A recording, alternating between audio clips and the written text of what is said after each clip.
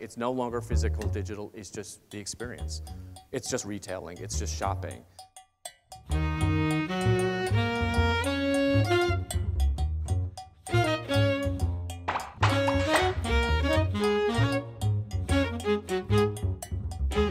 I want to talk a little bit around where we are today. And it's interesting as I look at the audience, how many people are actually on devices. The line between the physical and the digital has blurred. In fact, I'll say in this presentation, it's no longer there. It's actually almost not meaningful. We love our technology. We love the devices, particularly the phones themselves or the headphones. It's all kind of part and parcel of who we are today. Some cases, though, it's more advanced technology. Some of the big hits at CES this year was Oculus Rift. Kind of you put on headphones and goggles. Seems a little extreme, but it's a really interesting opportunity for maybe other brands that are really immersive to kind of get in that kind of in the head and in the experience itself. But we've integrated technology into every aspect of our lives. It's basically how we do everything, how we keep in touch with others. I love this shot. This is actually a shot from someone on my team, a photo, who was staying in London on an expat assignment, opening Christmas gifts with his son's first birthday with his grandparents who were back home in Chicago. So we know, I'm seeing nods in the audience, we know these moments exist. It's transformed how we keep in touch with each other. It's transformed how we do everything. I have a pet at home. It's two dogs. One's a sheltered dog. I got her off the internet.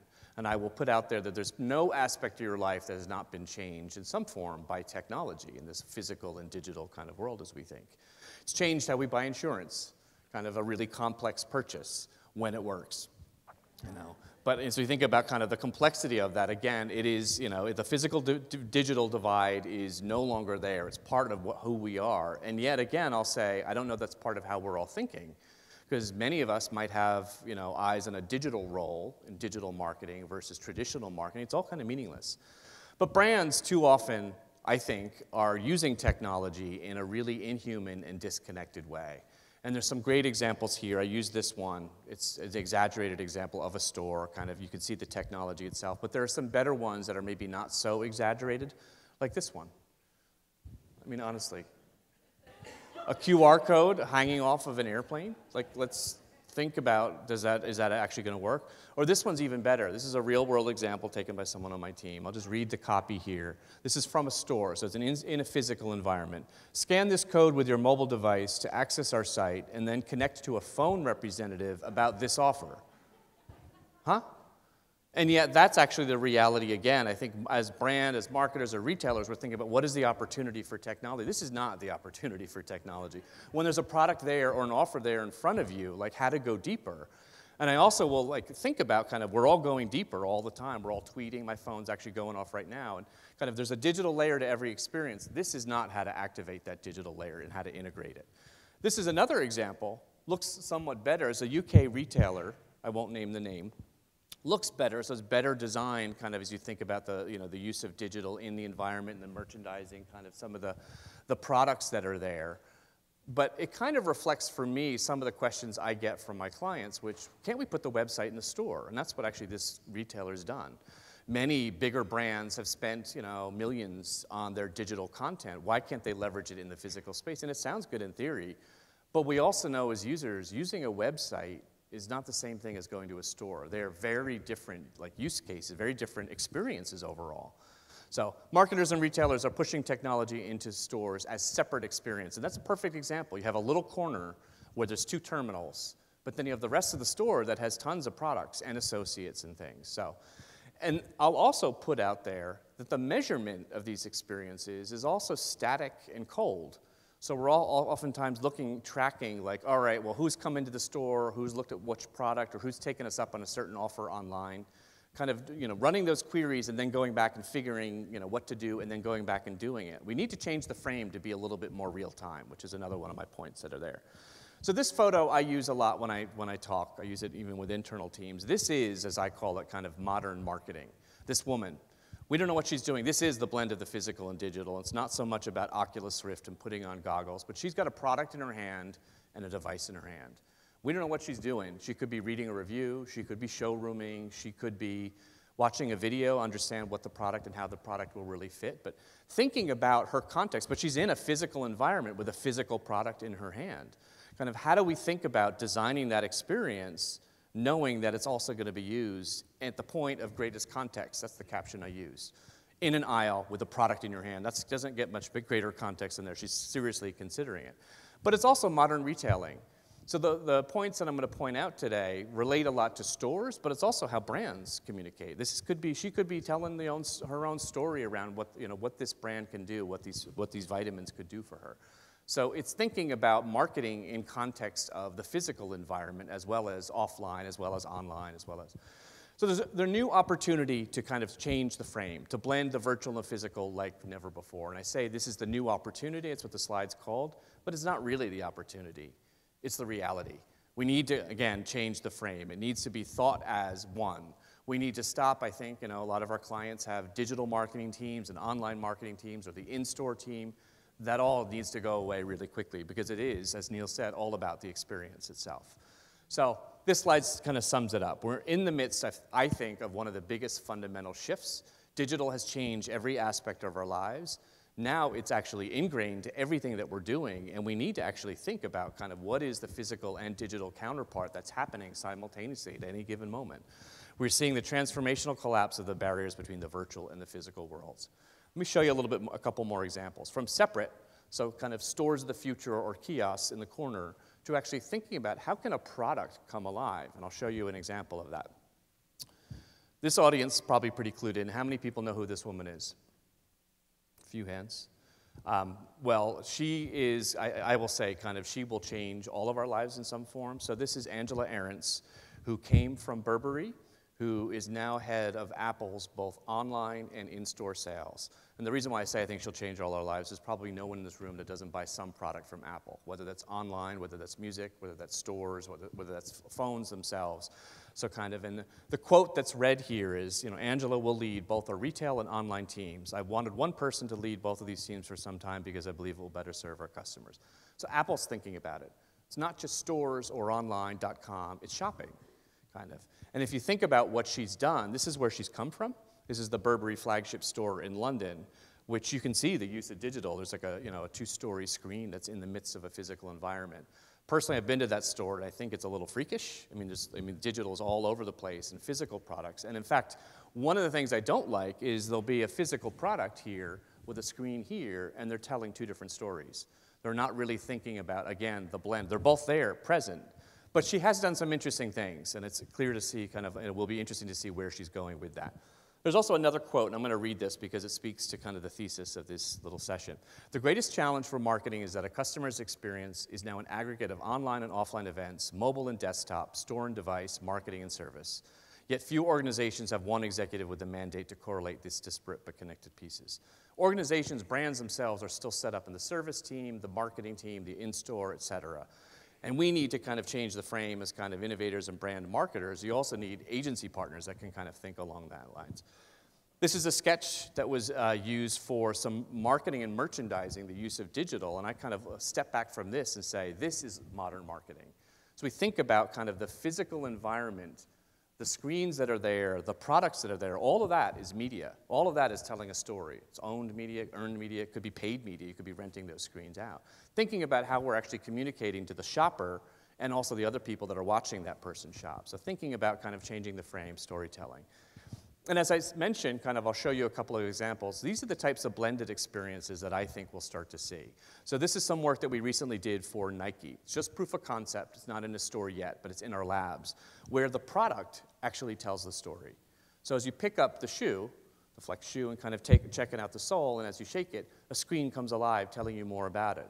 As you turn it over, it tells you more actually about the sole versus the insole versus, so it's not a separate screen, it's not a separate kind of item, or not asking the customer to actually use their phone. It's part of the retail experience, and hopefully kind of bridging the physical and digital. Another example I'll show you is Home Depot. So Home Depot came to us with a really interesting challenge. We wanted to sell more appliances, and that means kind of kitchen and laundry appliances in store. But the stores themselves, as retail is undergoing this tremendous transformation, the store footprints are getting smaller. So over the next 5 years, all of their stores will be about 20% smaller. Actually, that's true with retail overall. So how do you actually sell products like an appliance when the product may no longer be in the store. And that's oftentimes why people are coming to the store in the first place, to kick the tires. So this kind of conceptual example, maybe you have 3 products in the store, but 25% of your inventory is the most exclusive inventory, and that's online only. And how do you make the store an effective vehicle for telling that story and selling across each? And then also understanding that touch and feel as you go to the store, even the try-on of the glasses themselves, as you think about it, it has its limits. Try-on without your lenses is one thing. Try-on, I mean, this example we use with clients, but it actually proves the point. Trying out cookware, you can touch and feel the cookware, but you can't actually try it. So in the store itself. So you always have to make that leap in the first place. So how do we lessen the leap, but still understand that people need to do it? So this was the landscape of products, big appliances, refrigerators, dishwashers, washers and dryers and things. And how do you tell that story? How do you bring it to life in a really rich way? And our idea was we need to do it through what stores do well. As you think about the blend of the physical and digital, do it through what they call the aprons. How do we create an experience that integrates the aprons and customers? It's not about kind of a self-service solution, putting the website in the corner. It's about thinking about making them better, making the aprons better. So introducing what we created was the Home Depot Appliance Finder. I don't really call it a kiosk because I actually think it's something bigger than a kiosk. And our design idea was much less website, which is an insular individual experience, and much more billboard. How do we do something that's really big? If you're going to do digital, in this case, for a bigger product, how do you actually engage in a really big way? So how do you create something that is big? It is this big, that has really high production values, so kind of bringing to life certain products as you kind of scroll through them, seeing a product with actually, contents in them. So these are stills, but there's some really fantastic high-res video on the appliance finder that shows you kind of how much actually can this refrigerator hold. Things that maybe you couldn't really do before, and kind of in what are the user reviews and kind of layering kind of the digital content that's there in the first place. But I love these 2 photos because this speaks to the success of, and this has been really very successful for Home Depot. It's been used by the aprons. And as I said at the start, kind of we thought through, okay, it's a digital solution, but people oftentimes think digital means self-service. This isn't intended to be self-service. It can work as self-service. A couple can go over and use it themselves. And in fact, we've seen aprons do that. They've been busy with one customer, and they'll set you up with the appliance finder to look through some of the products while they finish with one, and then they'll go. But it's also used as a collaborative tool to kind of find the one that's right for you. You can also buy right from it. So, and the question that I also put out there as we think about the blended physical and digital world, is this an in-store sale, or is this an online sale? And kind of that question itself is beginning to challenge how clients are thinking about measurement when stores themselves are measured so much on revenue per square foot, when the sale might be happening, you might be going to the store 3 times and then buying it online. So we need to change the frame, which is going to be my last set of points. So the results, been very successful for Home Depot. The first bullet I put there is a softer benefit, but has actually been the key to success for the rest of the program. So we had rapid adoption by the aprons. They saw it as a tool to make them stronger and help them sell more. The second point is really the business metrics. So we had a double-digit increase in appliance sales, which I think is a pretty interesting thing because these are big products that you would expect to see in a store, and now people are actually buying more in stores that have this device that are telling the story. And now they're rolling these out, so we'll see them soon in this metropolitan area. We don't have one yet on 23rd Street, but in all metropolitan locations, there'll be an appliance finder. And they're also thinking about taking it further. So there's a shot that we have, and why don't you take that content that we've built and think about what's the in-kitchen experience. So if I'm maybe looking and just bought a new dishwasher, what are the other products that go with it? And maybe I can use some augmented reality and bring the store into the kitchen.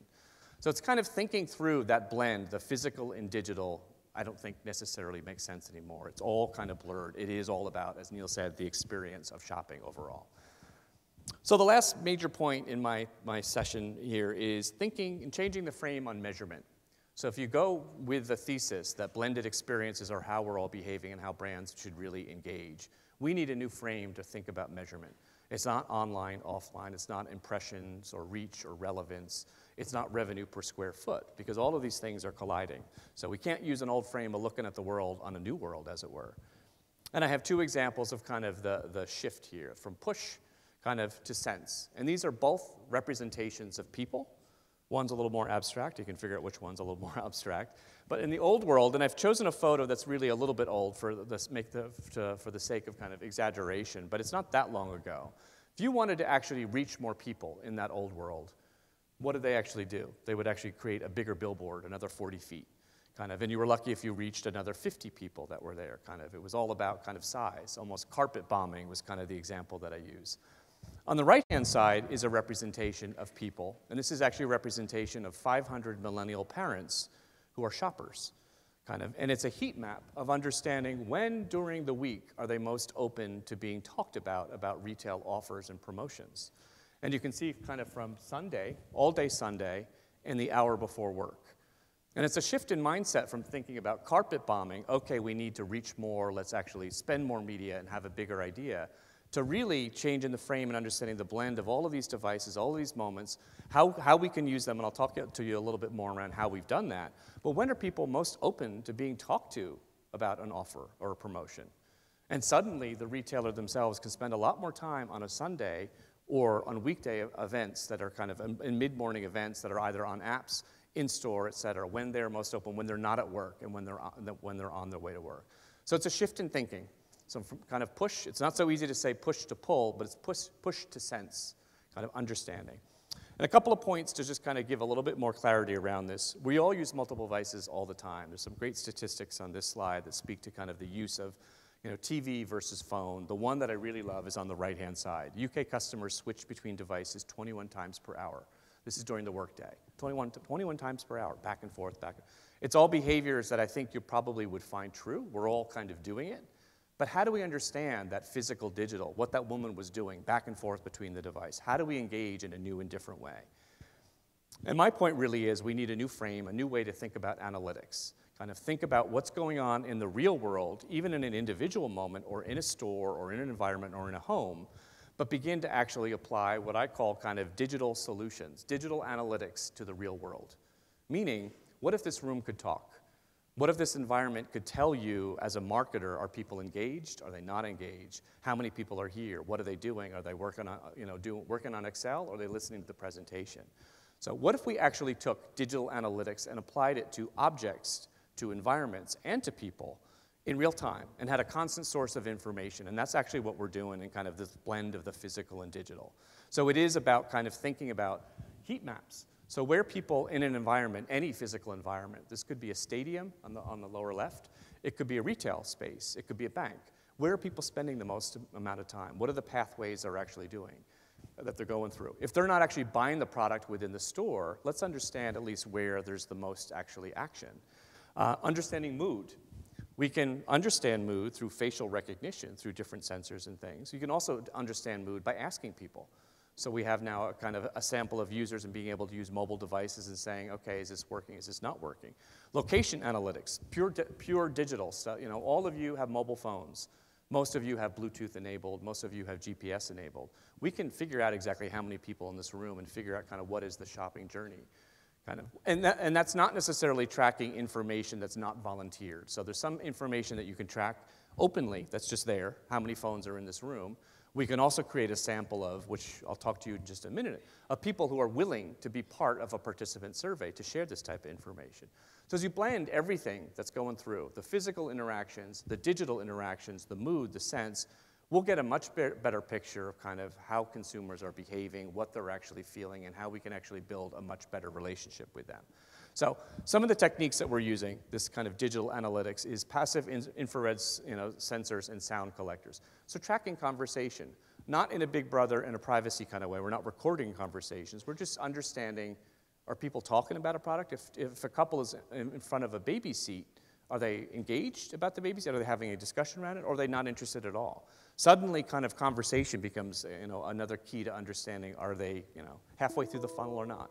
Heat sensors collect data on paths. If the store is no longer solely responsible for the sale, people may go to the store 4 times to look at a product and then buy it online. And that still can be a success for the retailer.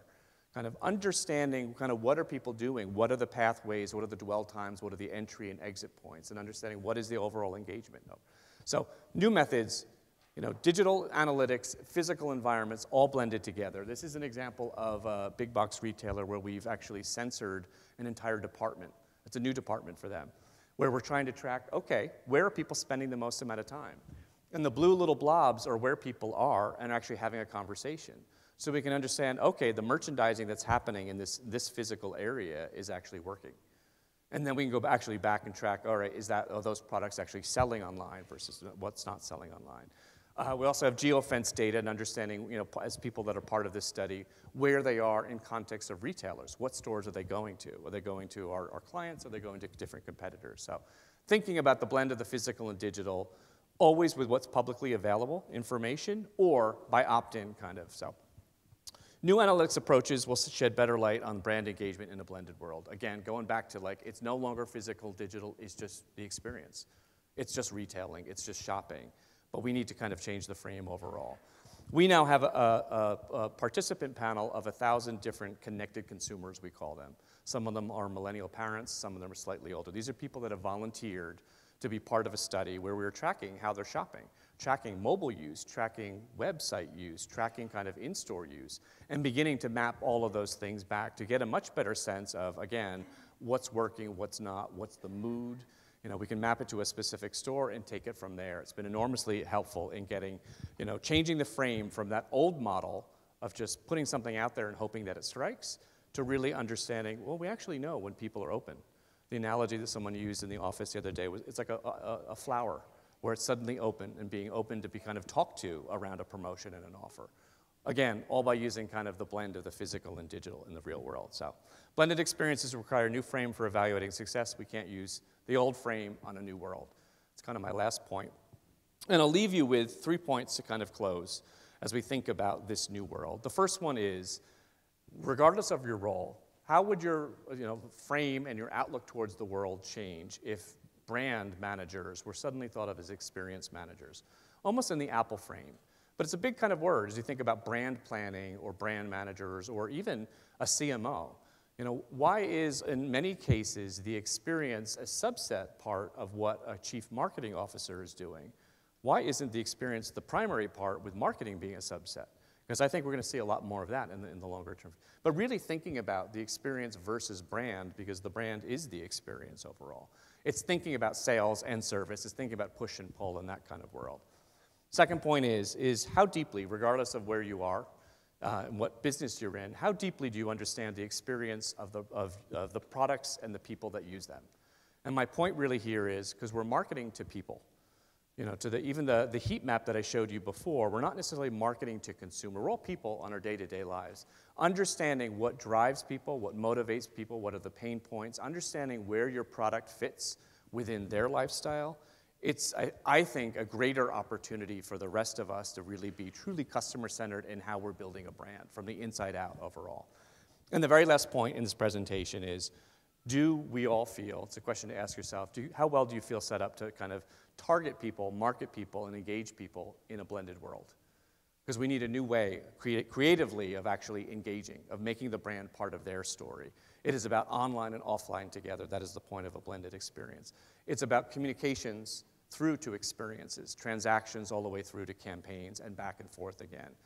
And we at SapientNitro have our point of view around that, our approach, which is called storyscaping, which is a landscape of emotional and transactional engagement all the way through where the brand is really a part of the consumer's life. We'll talk a little bit, there's a book coming out next month, and we'll talk a little bit about that in a breakout session tomorrow morning, so if any of you are interested, it's the backbone of how we approach engaging with any brand. It's what we did for Nike, and it's also what we've done for Home Depot, but that is storyscaping. But I'll leave you with the final thoughts that I have really on, think about how much actually digital has pervaded your everyday lives. Think about all the tasks that you do, and then step back and think about your day job, whatever that might be. And how much are you compartmentalizing this is online, offline, digital, physical, sales, or service, because it's all about a blended experience. So thank you very much, and I'll maybe take some questions now.